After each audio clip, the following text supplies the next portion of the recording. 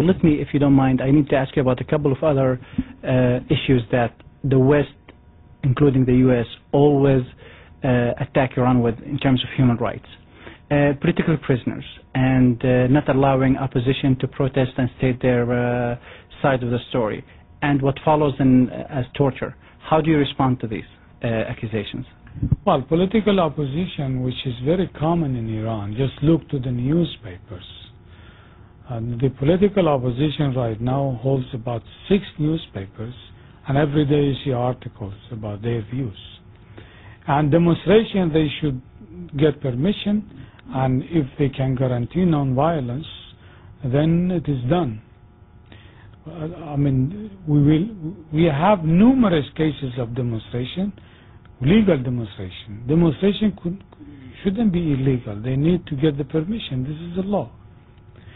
But what they say about putting the people in jail like defenders of human rights, lawyers, things like that, you see that label does not prevent or make immune a person from illegal action. Any person, whether labeled as defender of human rights, labeled as medicine, labeled as carpenter, of any profession. Profession does not prevent that. So anybody who indulges in illegal activity is susceptible, it should be accountable in front of the law. Lawyers, for example. A lawyer should spend his time defending his client, not spending his time from going from one capital to another in the European countries to make interviews. This practice is not done in anywhere in the world. Sakina Mohammadi's lawyer never spent the time to visit his client. We in the Human Rights Council are working more to find little holes here and there to help her. But those who claim to be her lawyers, they are flying from one capital to another, making political statements. You can look and ask any legal firm in the world, no lawyer should practice such a practice. So these people engage in such subversive act.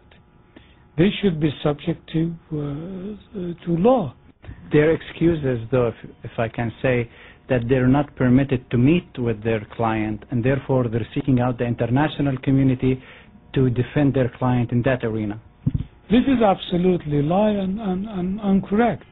Even in some cases, that the lawyer should spend the time to make an appeal, they lost it. They didn't do it. And this should be pursued by law. We have numerous cases that the lawyer should spend the time and to make an appeal and go to the appeal court. They never did it. They were busy making interviews in Washington and London and Paris. And there is a deadline for that. They never filed an appeal. And then we asked the person in prison, we as Council of Human Rights, why you did not appeal? He said, I didn't know. I asked the lawyer to do it, and they didn't. I think this should be pursued by law. This is an illegal act. This is misuse of the profession of law and defense and legal defense. So I think somebody who carries the title of lawyer should practice that. Otherwise, it doesn't matter that he carries that or not. Another issue, and I'm sorry to harp on these issues, but I think they need to be addressed directly, which is the state of the minorities inside the Islamic Republic, such as the Baha'i or the Sunni minority. Many claim, also in the West, that their situation is in dire need of help, if not from the government in Iran, at least from outsiders. How do you respond to the state of the minorities within the Islamic Republic? Well, there is a stark difference between Baha'is and Sunni people. Sunni people are not considered a minority in Iran. They are like any other Iranian. So they are judges, they are universities, they are governmental posts. So Sunnis are not considered minority at all. Baha'ism is not a religion in Iran. The Jews are minority, and they have even members in the parliament. The Christian, they are minority. They have member in the parliament. Zoroastrians are minority. Baha'is are a cult, and they are governed by the law which is dealing with different cults. And as far as this cult is not preventing its follower from going out of the cult, they are tolerated. So you can find Baha'is in universities as student, as teacher. There are more than 300 students, Baha'i students in our universities. There are professors. They are very affluent people. They have big factories and companies. So they are protected by law according to the law which we call it citizenship contract. Regardless of their religion, as far as it is within the structure of the law, they get all the protections. But when the trouble starts, that they start to act as a cult which is closed door cult. It means that people can get in, but they cannot get out.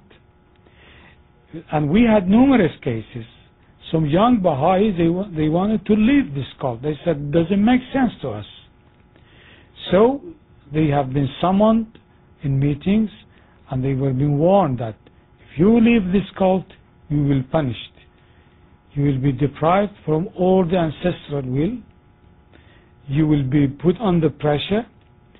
So here the law will come in, and the law will prevent the use of this much exclusive or kind of dominating cult procedure. Any cult, being Baha'i or being Shia, doesn't matter. It will be prevented by law. We had numerous cases of cults practices even with Shia group. People has been jailed because they were putting people in some farms and not letting them to go out. So we will fight with any cult activity which prevents its followers from the freedom of leaving the cult. Being Shia or being Baha'i doesn't matter.